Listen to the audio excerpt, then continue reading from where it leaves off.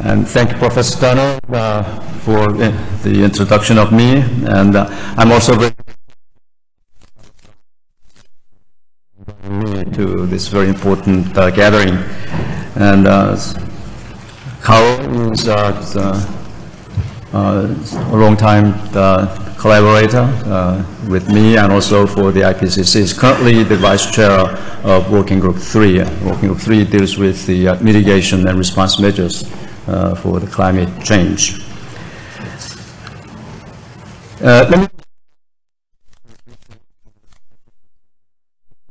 report on 1.5, and then I will move on to the some knowledge gaps and need for research based upon this latest report, so that we will be able to share the agenda for future research through this presentation and dialogue. We released the report October last year, and our press people in the IPCC told us that it attracted enormous attention from the media. Their statistics show that over 11,000 online and print articles appeared on just 2 days of its release, and they said that it's unprecedented for the scientific communities to receive this much of a media response. Just very briefly, what's in the SR 1.5 to share with you what's lacking also in this SR 1.5. The study found are now getting worse than previously expected. Those are the coral reef, impacts on coral reefs and impacts on biodiversity. The SR identified disproportionately at higher risk on the current warming, which is about 1 degree above the pre-industrial levels. And those are the Arctic, dry lands and small island regions, and also the least developed countries, least developed regions. It found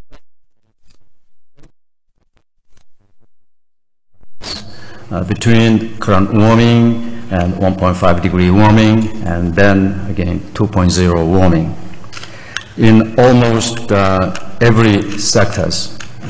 Let me give you this: sea level rise, the summer Arctic sea ice, water shortage, species loss and extinction, and crop yields reduction, and human health, and also risks to all human systems. It also that a global warming around between 1.5 and 2.0 could trigger instability in marine ice sheet in Antarctica and Greenland. You know that such an instability will ultimately cause a multi-level rise in sea level, within the next several centuries. Now, avoid reduce emissions by about 45%. By 2030, and then reaching the net zero of greenhouse gas emissions by 2050.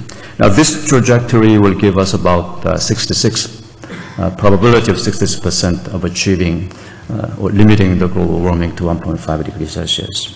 Now, all these are very well known. You know this pretty much already before I say this. And also, these are the key messages, findings reported by the media, which was not well covered by the media, and also which was not very much discussed in various disciplines, is the cost. The SR 1.5, the cost of limiting warming to 1.5 degrees is roughly 3 or 4 times larger than the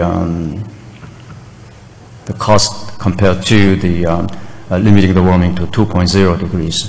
Now, the cost of that 2.0 degree limitation that was assessed during our last assessment, that was the known as the Assessment 5 report, was released in 2014. Our study pointing out that, I quote, the literature pathway is limited and was not assessed in this report.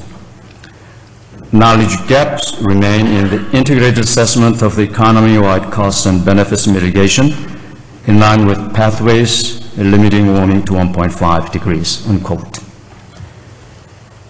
I know the IAERE community are busy with the cost aspect of the mitigation pathways. I also wondered what would have been the response from the media and also response from the policymakers that if we had been able to present a special report on 1.5 with cost information intact. Perhaps it might have been better able to bridging the science and action. Now, in terms of cost, our mitigation 2 degrees assessed in the last assessment, there was 3%, between 3% and 11% consumption loss relative to business as usual in 2100, or 1% to 4% loss in consumption in 2030. That was the estimate of cost reported in our last assessment. Now, in terms of growth rate, that is can be converted to something like a 0.06 percentage point reduction in the growth rate of business as usual, which was assumed to be about 3% per year for the rest of the century. 3% for the GDP growth for the rest of the century was assumed to be at some sort of an upper bound. Now, the usual question following this cost estimate is, why then is mitigation action slow? In the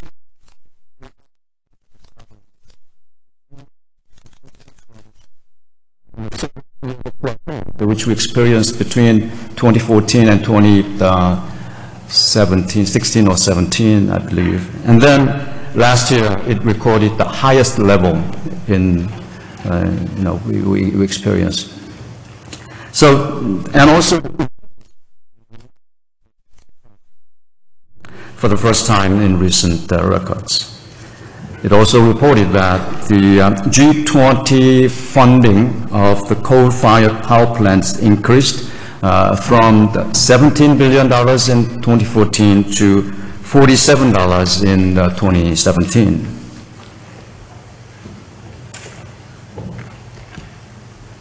Clearly, there's a lack of action, and the lack of action is mostly attributed to the lack of a political will. We found the scientific knowledge based upon the latest assessment, and we present the scientific findings to the world and to the policymakers, and then we say that it's up to policymakers for actions. Now, some policymakers respond, yes, we are planning future course of action for 2030 and for 2050. And many other policy goals to pursue, certainly including climate goals. Now, in some, emission is increasing, not decreasing. So the question is, what is the risk? This factor seems to be a critical.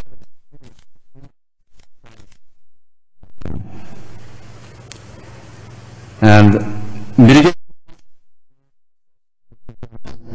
you all know that cost-effective response outcomes. Now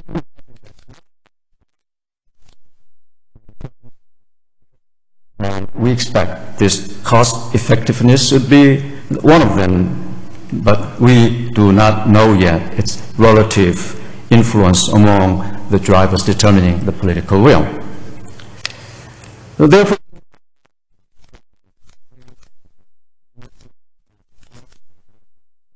makers for action, especially when we have what we have claimed accomplished turns out to be something rather incomplete. So I believe that there is a scientific question to be addressed regarding political will. Now going back, the way that is the mitigation cost is framed as the difference between the business as usual baseline and the mitigation pathway. It's not the way when they consider investment choices. The BAU is, to them, BAU is one of many options under consideration. We know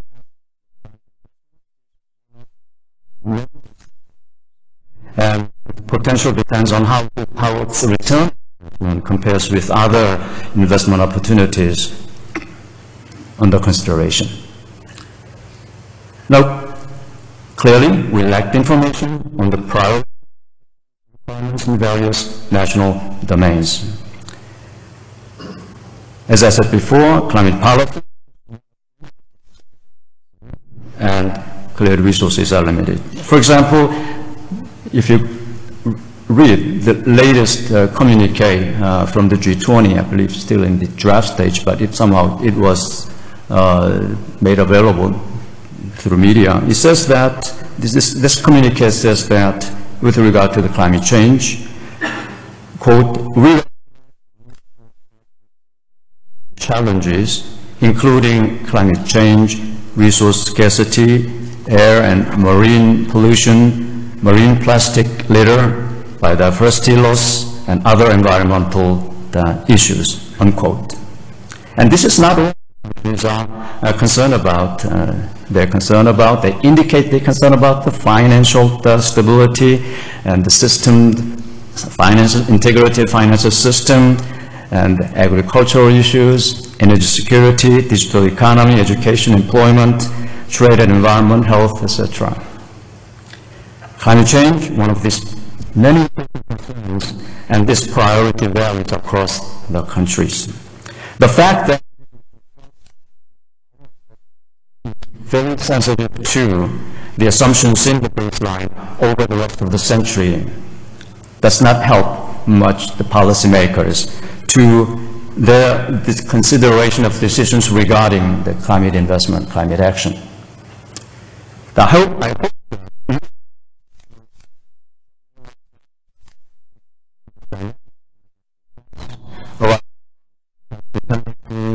assets trending, positive lock-in, and other various externalities. This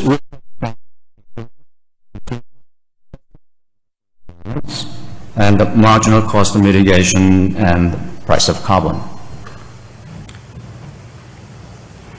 Our 1.5 special report confirmed very clearly the need for action, and second, accelerating the transitions.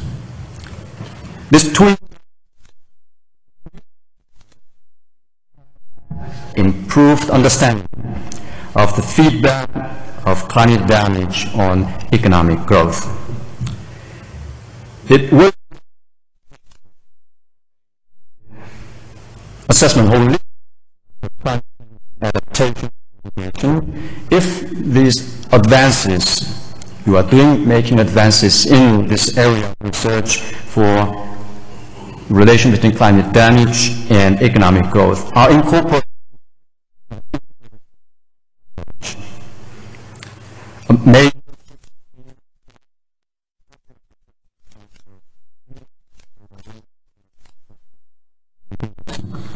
This coursework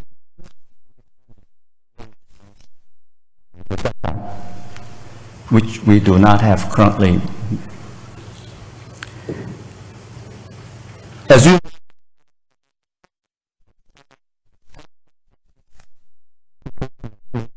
the financial system is robust with this onset of rapid climate change impacts and policy shift toward zero carbon world. Therefore, the transactions cost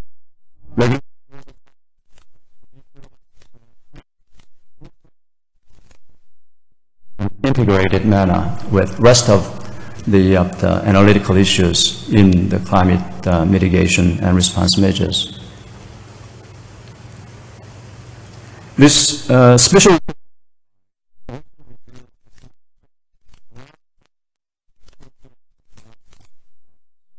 for analyzing, especially between the terrestrial climate change, particularly from non-climate effects. We also found the rapid urbanization, particularly uncertainties emanating from the lack of knowledge on the interaction between the mitigative and adaptation activities and disaster risk management and urban policy alleviation. In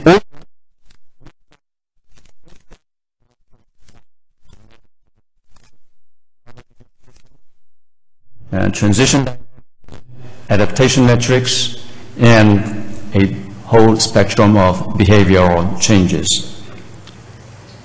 Let me,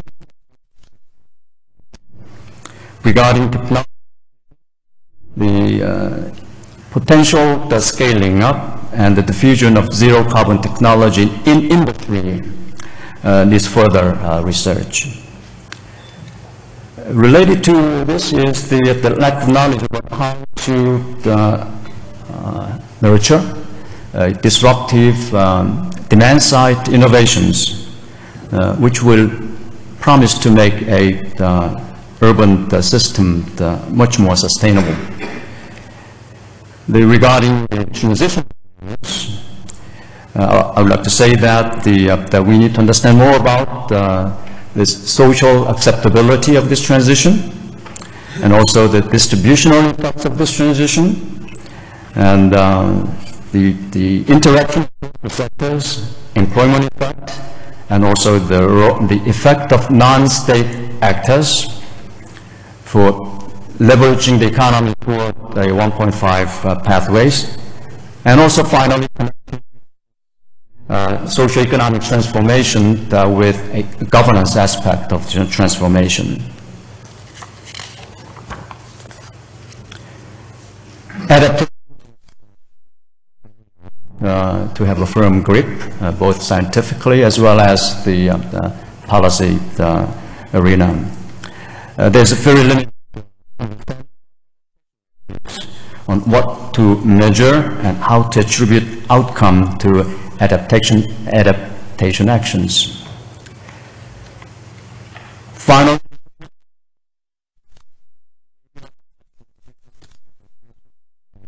political systems, especially regarding what enables changes in behavior. I want to conclude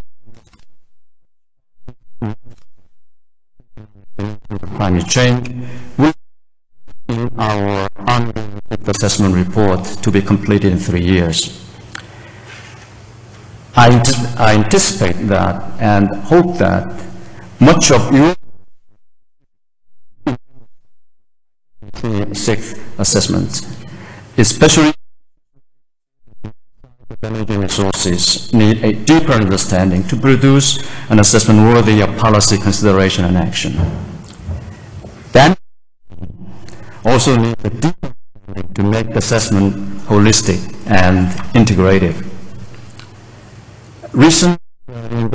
At this point, recent advances in the empirical estimation of damage function look very promising. I salute the research community comprising the EAERE for great contribution to advancing science in this field.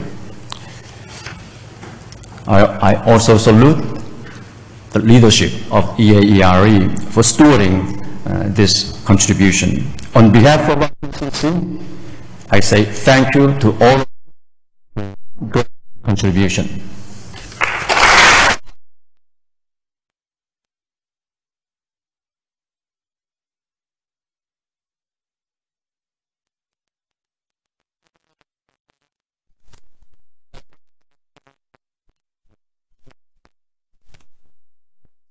In good direction for research.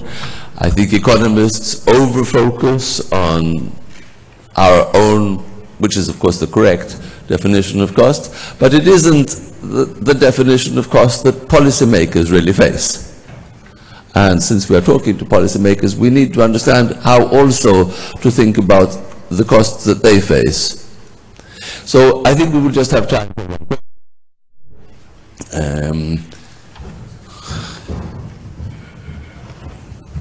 Hurry up now. That made everybody shy.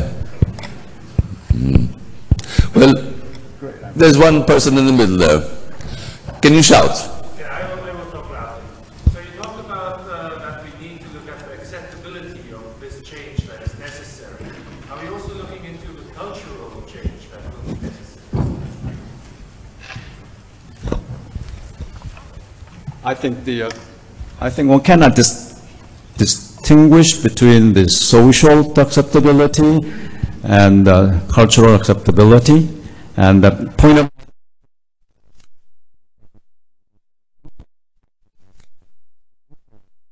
this transition, and whether zero carbon policy and actions, policy will be successful and actions will be undertaken, I think it will depend upon how the society will be able to handle these distributional consequences of transition, especially when you consider the clear changes in the energy system away from fossil to non-fossil energy resources. It will have a tremendous consequences for distributional aspects.